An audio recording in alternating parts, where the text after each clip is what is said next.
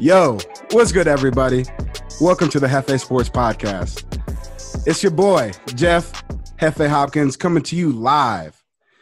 It's Friday. It's a good day. And here with me is Clemson offensive lineman Matthew Bockhorst. Bach, what's good, bro? My guy, Jeff, I appreciate you having me, man. You know, I've been waiting for that invite. I've been waiting, but the day has finally come, my friend. Yes, sir. Yes, sir. We're here. Bro, how have things been at Clemson? Man, it's been a crazy year for everybody. We just been grinding all summer, trying to get ready, working through the unknowns. But right now, the way it sits, it seems like we're getting ready to go for the season. So, we've got a pretty laser focus and excited to get the games rolling. That's great, man. That's great. I'm excited to watch you guys get out there again. Bro, Clemson, you guys came up a little bit short last year, but I know Coach Sweeney's got in your ears, and you guys are going to be ready for this year. Yeah, man, it's having success really consistently, at that level is something to strive for, and you're never going to be perfect. But we did come up short last year to a really talented and explosive LSU team. But, each year it starts over, and there's a new opportunity every year. And this year, the person that wins it all this year is certainly going to have earned that, with all the things that have gone on. So we're ready for the challenge, and like I said, excited to get things rolling. Yeah, man. I'm excited to watch you guys. You guys got Trevor Lawrence coming back, the best running back, best quarterback duo in the nation, Travis Etienne, and you get to block for every one of them. How do you feel about that? Man, I'll tell you what, it's amazing, really, in practice. I think sometimes I just sit there and think about the type of guys I'm surrounded with, and obviously those two are the focal point on the team, and rightfully so. I mean, those guys are unbelievable to watch. But even outside of them, the guys I'm playing with on the O-line and the guys we have on defense, I mean, the talent at Clemson and, even a lot of the other schools in college football at that level, it's just incredible. And, you see these guys work day in and day out, and the type of success they're going to have at the next level. So I feel really lucky to be surrounded by those dudes and just try to take in as much as I can. Right. And honestly, like, I know we're good friends and all, but like, just speaking unbiasedly, like, the offensive linemen, they are the true people that make the way for everybody. And so you guys are the unsung heroes, and I don't want you guys to go unforgotten for that. Well, hey, man, I appreciate it. It's one of those things, I don't know when I think I made a decision probably when I was like a freshman in high school that like I was just going to be an O-lineman. And it's, you're not thanked for much. You get blamed for a lot, but in the end of the day, that's exactly how I like it. And, we do the dirty work, and, that's just the type of dudes that we are. It's all about communication and teamwork. So, we know we play a big part in the team, and if everyone else gets the spotlight, that's fine as long as we get the W. Yep. That's right, bro. That's right. So let's go through your season a little bit. So start off versus Wake Forest at Wake Forest. What are the intentions going into that game for you guys? Well, obviously, each week is a season of itself, as Coach Sweeney likes to say. So, we're going to be prepping for Wake Forest over these next couple of weeks and really getting dialed in on the playbook and what we're going to take up there to run. It's the first game of the season, so it's always exciting. It's always a unique challenge because each team has new personnel, and they also have guys that are coming back. So there's a little bit of a guessing game involved in week one. I know that Wake Forest, they've got some D linemen coming back, which is going to be a strength of their defense. So it's going to be a real challenge. We have 4 new starters on the offensive line this year, including myself. So, we're going to be tested early, which is what you want. And, it's a conference game. That's the thing about this year. There ain't any mulligans. So each week matters, and each week you're playing for the opportunity to play in the championship game in Charlotte. So, I'm excited. Like I said, it's been a long time coming, long off season, and let's get it. Yeah, man. I'm excited for you, bro. Finally getting that starting spot. I know how hard you work for this, and you kind of got dealt a bad hand where you had upperclassmen in front of you playing ahead of you. But now is your time, man, and I cannot wait to see you go crazy this year because it's going to happen. Yeah, facts, man. You and I, man, ever since high school, knowing each other, and obviously we've both been through a lot, with injuries mostly, but I got to Clemson, and, I was basically behind at left guard. The first guy, Taylor Hearn, he went and played for the Panthers, and then the guy I've been behind the past 2 years, John Simpson, 4th round of the Raiders. So, sometimes that's the way it is. You get dealt those cards, but in the end, you just got to control what you can control, get better every day. And now, the silver lining of it all is that when it is my time to start this year, I know what I'm about to do. So, you hear that? Hey, let's go. Hey, for those who can't see me, I got goosebumps right now. This man, woo! Oh my goodness. Hey man, it's one of those things. Yeah, it's a process, but I have a lot of confidence from that process, so I'm excited. Yep. So after Wake Forest, you guys got the Citadel, then Virginia, and then to cap it off, you guys got a home game versus the U, and this is going to be your first time playing the U, and they're a storied franchise and everything. So what do you feel about playing with them? Yeah, so actually Virginia and the U, because of the schedule changes this year, going all conference, they did away with the divisions. So Virginia and the U would be two schools that we traditionally would not play because they're in the other divisions. So, obviously that's a great opportunity. And the U, like you said, it's a storied program. So it's just exciting to think about, to get the opportunity to play a school like that and just, change of scenery, a different school and new challenges. So obviously schools like that have a great talent. And, anytime you get to play on the home turf, it's something special. So, we'll take advantage of that. Fans or no fans or however many there are, we just got to play the game. Right. So let's talk about that. So what is Clemson University's plan for fans in the fall? So they actually just released this week. I'm not sure. I think it's like 23%, roughly 19,000, give or take, fans. And, there's a mix of player families, students, and boosters that are all kind of mixed in there. So, it's a challenge. It's different. Obviously, being at a school like Clemson, we're lucky enough to have an awesome game day atmosphere every week. And, our fans are ready to go all the time. And they're some of the most passionate fans in the country, which is awesome. And I think, if nothing else, this year will teach us how lucky we are to have that every week. So, even though it is a reduced capacity, I know that the people that are there are going to be excited to be there. And, it might not be as hard for opposing offenses, but that's even more so to bring it on the field and not have to worry about the external factors. You know what I mean? Yep. Yeah, I do. And you're not lying when you say you got you got some of the most passionate fans in the country. Like, I go to Ohio State and we're pretty rowdy up here, but I went to a game last year and they were playing Wofford. Clemson was playing Wofford. And Wofford's like, I love my boy Zach, but Wofford they're not Clemson's level. And so you show up to the game and I'm expecting okay, it's going to be a good atmosphere. It's Clemson, of course, number one team in the nation. Cool. But then the field is packed. There are no empty seats for a game versus Wofford. And they were wearing their military appreciation purple uniform. So it was already special. So I'm already just sitting in my seat, okay, just trying to take everything in, just trying to take it all in. Wow, this place is crazy. And then you see the most exciting 25 seconds in college football? Yeah, most exciting 25 seconds of college football. Running down the hill. Yeah, you see that. I look over to my right, and I see these balloons flying in the air. I see the fight song, which I love. I love that fight song. It's one of the most catchy fight songs, I think. And you hear all this stuff. You see all these players running down the hill. These players are jumping 100 feet in the air. It's just crazy, man. Clemson, the atmosphere at Memorial Stadium, you need to go see that. That is one of the premier locations in college football. So, Matt, it's amazing. Yeah, man, I tell you what, I kind of got a feel for that as a recruit. I was committed pretty early. So by my senior season, I was able to go to most of the home games, as a commit and just seeing the passion and how much pride people take in the Paul here at Clemson is definitely special. And, a big term they have here at Clemson is Clemson family. And, we don't take that lightly, and it's not just a slogan. People try to live it out every day, even for the opposing team's fans. I haven't necessarily had as much experience in the stands, but from what I can hear, Clemson fans are always attempting to be as gracious as they can to visiting fans, which I think is what it's all about. I think that I spoke on it briefly to the media last season about how, for most of the players in college football, there's a ton of mutual respect because, all y'all are going through the same grind generally. Right.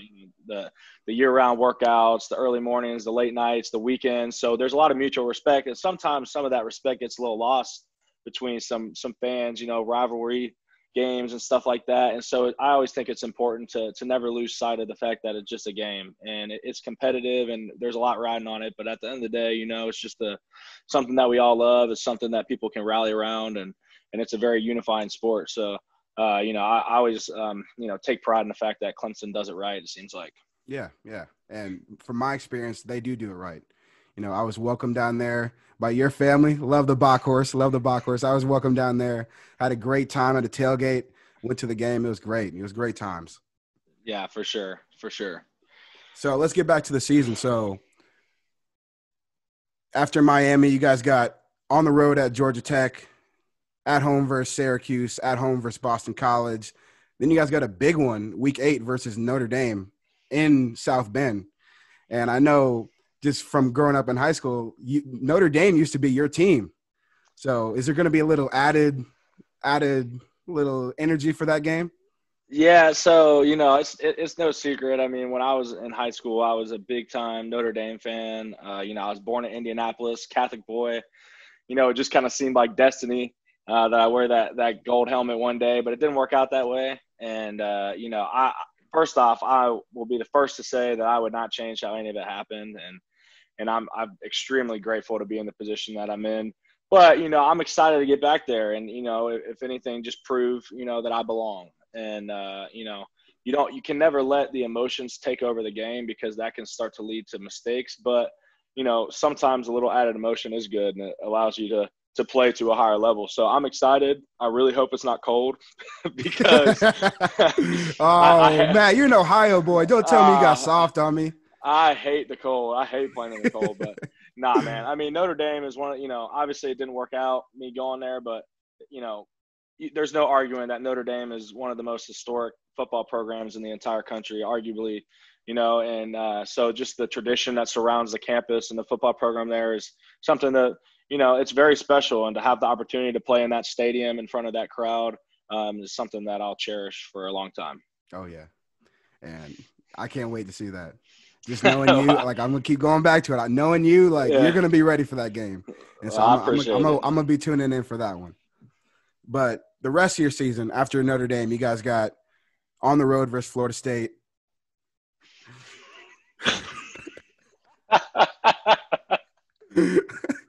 You guys got at home versus Pittsburgh and on the road versus Virginia Tech. So just looking through all this schedule, like, I think you guys can compete and win in every single game that you play. Now, I'm not going to ask you what you think about it, but is this a championship year or bust for you guys? I think at a school like Clemson, we have individual goals throughout the season, but we all know what the end goal is. And, as much as we have our sights on being at the top of the mountain in college football, you can't overlook the daily grind, the games every week. You can't win 12 until you win 1 and 2 and 3. So you can't overlook things. I mean, one of those names you mentioned there that pops up in my head is Pittsburgh. Last time Pittsburgh came to Death Valley, they beat the Tigers. And a lot of people might not remember that, but that was the 2016 national championship year with Deshaun Watson. And, so anything can happen. I think that people need to be careful on overlooking teams. Obviously, you get to this time of the year, the summer, and it's talking season, and everybody, thinks that certain games are gimmies and things like that. But, those teams have 85 scholarships too, and they've got some pretty good players too. So you can never overlook that. And each team deserves respect. And, throughout the years, like, for example, last year we had a close one with North Carolina, and that's a very legit team. And so, being that we've had the success that we've had over the past 5 years, there is some added pressure to be perfect. But, if we can just control the process every week and come back with a renewed focus, no matter if we are playing the Citadel or Notre Dame, it shouldn't matter what the opponent is. You need to play to the same standard every week. So, it's a grind. It's a long season. I think the official season is 1 game shorter regular season this year, but like I said, there's a lot of other added challenges that are presented to us this year. So, the people that come out on top, the team that does, is certainly going to be worthy. Right. I agree. You raised a good point too. Like, I wasn't thinking about it where you guys are Clemson. You guys got the target on your back. Every single team is going to bring their best to try to dethrone you guys. Yeah, it's that's just the nature of the beast. I think that to have that kind of I mean, to have that target is somewhat of a compliment because you've earned it. You're each week is everybody else's. That's the game, and which is a great challenge for us because we know we're getting everybody's best, and I wouldn't want to have it any other way. And if you can compete week in and week out against every team gunning for you, you're going to be prepared. And it's definitely challenging at times, and that's what I go back to. People will act like certain games are gimmies or a given that Clemson should win, but there is a human factor in all of this, and players have to execute plays, and players got to play the game, and a game can look like it's won on paper, but it's played on the field. Right. So there's a lot more. Stranger things have happened in college football. However long ago it was when I believe it was App State beat Michigan. And so you cannot overlook anybody. It's Division I football. Yeah, that's true. So, kind of switching topics right now. So the season starts in a matter of days, really. How's everybody doing on your team? Is everybody healthy? Yeah, we're healthy. I think obviously a big concern, rightfully so, this year has been the COVID stuff, and it was pretty public earlier this summer that we had some positives on the team and whatnot, but after that initial wave, I think we've really done a great job in following protocols, and they're strict protocols for sure, but they're in place for a reason, and it takes the entire group, the entire staff and team and everybody that is in the facility every day to do their own part to make sure that we can control it and not have an outbreak. So on that front, we've been doing well. Sports injuries wise, I think we're really healthy. I think, obviously Justin Ross, that news earlier in the offseason was tough because, I mean, what a tremendous player he is. I mean, as a freshman receiver, just absolutely crushed college football and, topped it off with an amazing game against Alabama. So, he's a really talented guy, and I'm sure he'll bounce back. But, other than that, I think we're in a good spot. I think, came out of camp, everybody's got some dings here and there, but that's football. So as far as major injuries, we're on the right track. Yeah, that's good. That's exactly what you need going into a season. But I just hated to see that Justin Ross injury because, like you said, he was one of the premier targets in college football. Now, he had spine congenital fusion, something like that? So I don't know the exact term. It's something to do with his neck. There was concerns about stingers in the spring, and then they did some investigation, and it turned out to be a little bit more prominent of an issue. It's unfortunate. Any injury like that is just tough. And as we were talking earlier, he's fine. I mean, he's running around looking good. He looks great as ever. He's a freak athlete. He's huge. I mean, that dude is crazy. 6'4", but yeah, I mean, anything. yeah. So he's an unbelievable player, and he's moving really well, which is awesome to see. You always want guys to be healthy, but he just can't play football. And I know that's got to be frustrating for him. If I was in that position, I'd be pretty frustrated too. But you just got to trust the process, and I'm sure that he's going to get back and be better than ever next season. Yeah, man. And if anybody can speak on road to recoveries, it's us two.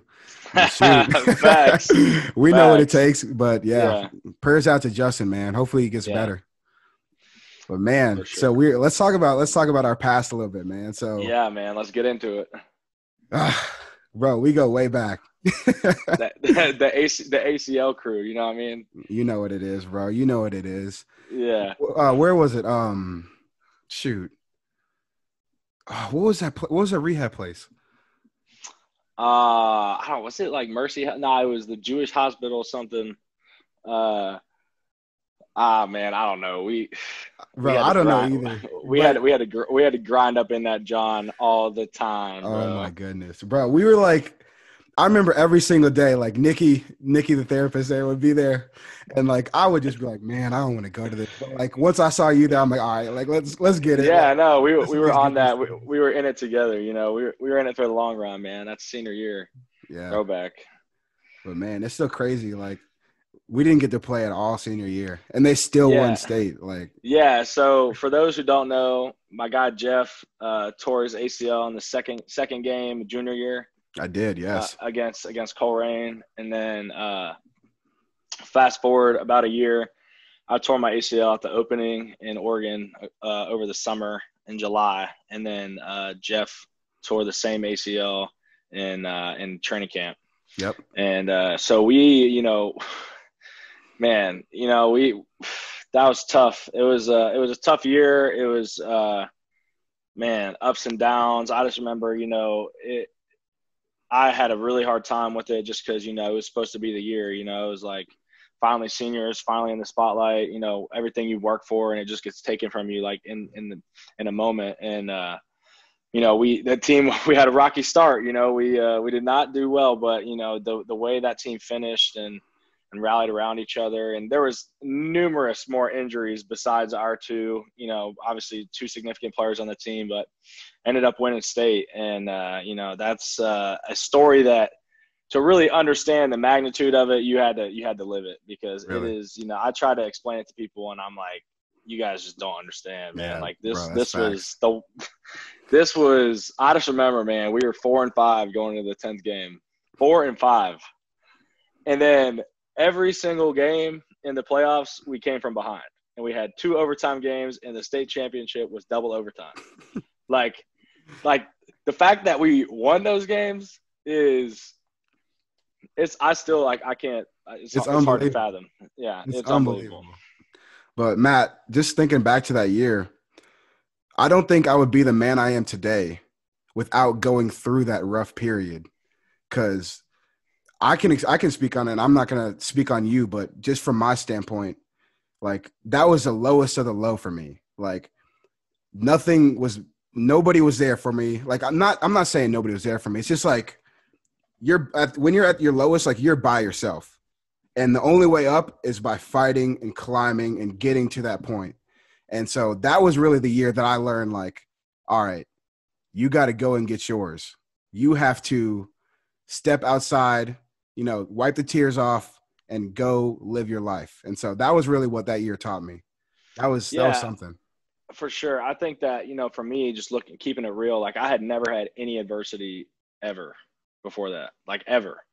I always came into St. X, was athletically gifted. I was smart. I never had struggled in school. Like, I had always been the best and everything I just, came good at. And, that season I felt like, to be honest, like you said, like, you just feel lonely. Like, I felt like I'd put in all this work to be, a leader on the team, and then it just, stripped, and it's like you almost just feel forgotten. And dude, that's tough. I think, I've been through some tough times in college too, like I said, just having to wait out my turn to play, but I still would put that senior year as even higher than that, on just like, helping me find who I am, and just all the things that went on.